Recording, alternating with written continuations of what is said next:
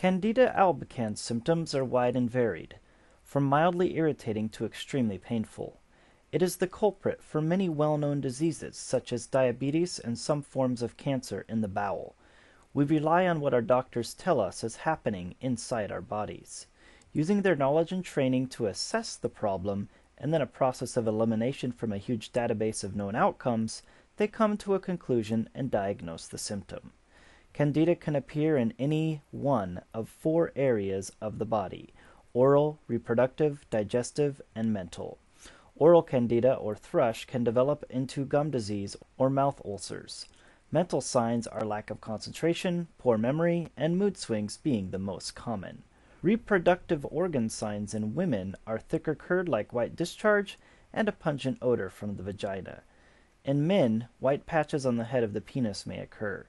Candida in the stomach is important and should not be ignored. Sufferers may experience a weak or compromised immune system, gas, bloating, etc.